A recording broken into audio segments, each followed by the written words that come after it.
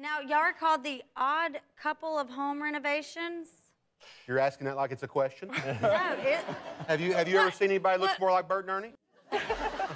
Home renovation shows comprise a pretty successful TV niche on their own. Besides other important aspects, it's undeniable that part of the winning formula for this genre is having two hosts per show, and HGTV's Boise Boys is a good example. Hosted by the Idaho-based Luke Caldwell and Clint Robertson, Boise Boys show us that these two guys' home flipping business, Timber and Love, is able to give both to its customers and overall community. While there are too many differences between Luke and Clint, their few similitudes are what makes everything work well in the end. The results are more than homeowners could ask for, in addition to the sense of accomplishment that every project provides these best friends with. Nonetheless, there's still too much to know about Luke and Clint. Who are they? What's up with their career background? And what did they do to become so big in a show? What's to know about their personal life and religious views? Learn here all the lesser-known facts about Boise Boys. When it comes to the Boise Boys, there are a lot of interesting topics to talk about, spanning both their professional and personal lives. In this regard, religion is an unusual topic of discussion whenever the names Luke Caldwell and Clint Robertson are mentioned.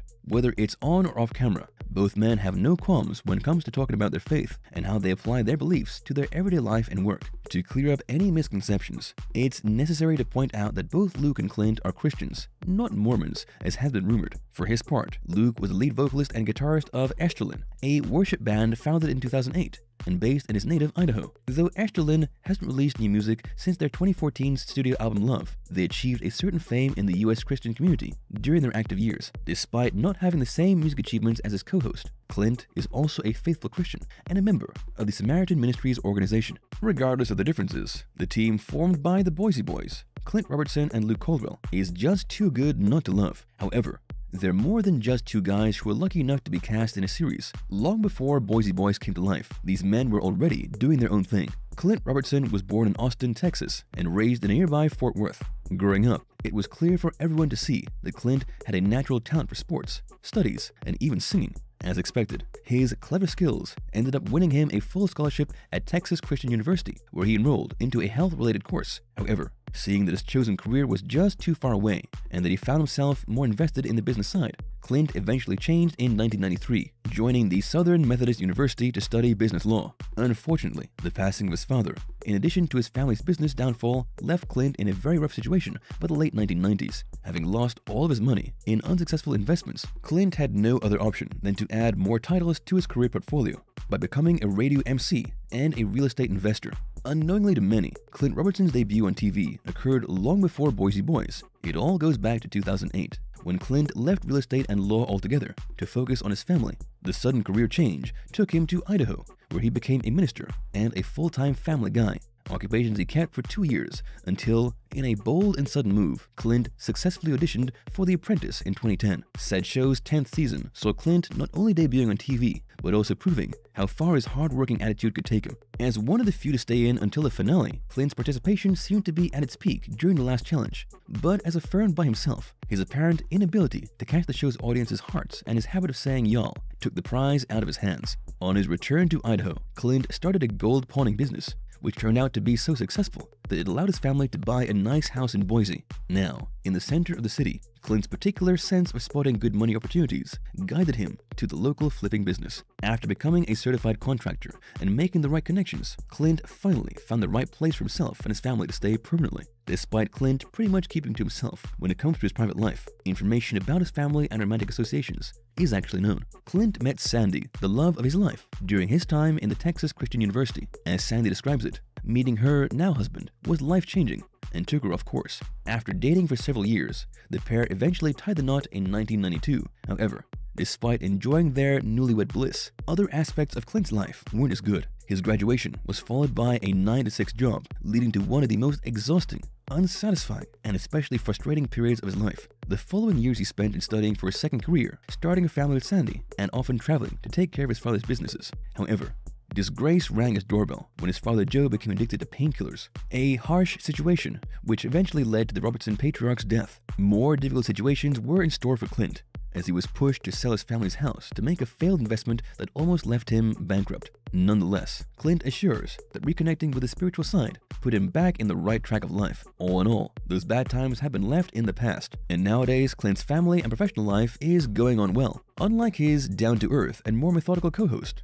Luke Caldwell is definitely the creative and more free-spirited side of the Boise Boys team. Although Luke's education and career background isn't well known, his early life's experiences are very much inspiring. As a man very comprised of his faith, Luke's father went on a mission to found several orphanages in India. During one of those usually long trips to the distant Asian country, a 12-year-old Luke found himself experiencing a life-changing event by meeting several orphan children. As Luke affirms, back then, his young mind couldn't comprehend why those kids who played and hung out with him didn't have families to take care of them. But fast forward, and the experience opened his eyes to situations he wouldn't have knowledge of otherwise. Considering his strong sense of empathy and skill in acknowledging other people's hardships, it's not surprising Luke's religious beliefs were reaffirmed during those trips and led him to become a pastor later on. And just like the show's co-star, Luke has had a multifaceted career so far. Born and raised in Boise, it only makes sense that his projects were always based in that community. Besides his years as a local Christian pastor, Luke's wish to preach and reach young audiences led him to join the music industry in his early 20s by founding the rock band Comprise. Formed by Guys Who Love Jesus in the 2000s,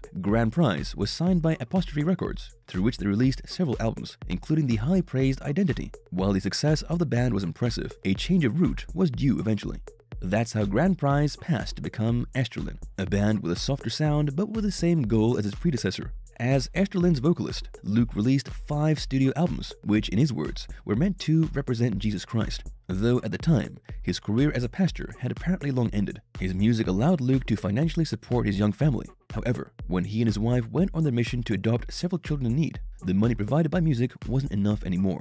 This led Luke to explore another side of his creativity by becoming a self-taught interior designer, putting Esterlin's activities on hold for years, until he eventually became soloist Luke Caldwell. Luke Caldwell is married to Miranda, the only sweetheart he's ever had. As stated by Luke, his wife had similar experiences with traveling and adoption as he'd had during his early years, something which made them click immediately. Though both were very open on the topics of children and adoption, the couple actually took 5 years after their marriage to welcome their biological children. Parenthood opened Luke and Miranda's eyes to adopting kids with special needs, feeling that such kids unfortunately had less possibilities of being adopted under normal conditions. As affirmed by Luke, what ultimately prompted them into adopting kids was a vision Miranda had of a Chinese boy sitting next to her. She started looking for foster houses online in China, and though they didn't take the big step right away, the couple eventually adopted a physically impaired boy named Morris, and adopting 3 other children from the same orphanage not long afterwards. In 2021, Luke and Miranda finally welcomed their 7th child and 3rd biological baby named Arrow. All in all, the Caldwell's mission to give a home and a family to as many children as they could is nothing but inspiring, and a good example of the type of stars we would certainly like to see more often on TV. Though Boise Boys has aired just 2 seasons so far, it's undeniable that they've caught the attention of fans of interior design and house flipping all over the world. While there are already a lot of shows centered on renovations, Boise Boys offers its audience a simpler but enthralling point of view of remodeling houses, teaming up to achieve their project goals for every opportunity. It's not always easy for the very different Clint and Luke, but it's their down-to-earth personalities, realistic work approach, and undeniable complementing personalities that makes Boise Boys a great show. The reasons for entering the flipping house business were very clear for both. While Clint wanted another try in real estate, Luke was in it to afford his children's adoption. By the time Luke and Clint met, thanks to a mutual acquaintance in the local church, they had already been in the business for a while. Even so, both men still needed something else to push their individual projects forward. That's how, not long after meeting him for the first time, Clint ended up finishing one of Luke's ongoing renovations at the time, which turned out so well that they had no hesitation in continuing working together. With the goal of bringing positivity and something unique to every project, their co-owned design firm, Timber & Love, finally became reality in 2015. The name of the business is self-explanatory, as while they always incorporate timber into every household build, each project also includes special care for detail and a lot of love from their side. By doing everything themselves, Timber & Love eventually attracted the attention of HGTV, starting what we now know as Boise Boys. Ever since Boise Boys' 2nd season ended in mid-2020, fans have been enthusiastically waiting for another season to drop. However, seeing that no new episodes have premiered since then, it makes us naturally wonder, could Boise Boys have been cancelled? Well, the truth is that while the show hasn't officially ended, no news about its renewal has been announced either. Instead, HGTV took a different route by premiering Luke and Clint's new show Outgrown in mid-2021. This new show also focuses on their business Timber & Love, though this time, the pair helps families all over the ever-growing city of Boise by transforming their bland-looking properties into dreamlike homes. By personally knowing the individuals and families who are going to live in these houses, Clint and Luke's work in Outgrown pays more attention to detail and whatever makes homeowners the happiest. It's still uncertain if this new series is a replacement for Boise Boys, but for now, we're simply happy to see the two friends on TV again. Thank you for spending some time with us. Make sure to like and subscribe so you never miss another video. We also handpick these videos which we recommend you watch next. You can talk to us on all social medias or ask a question in the comments below.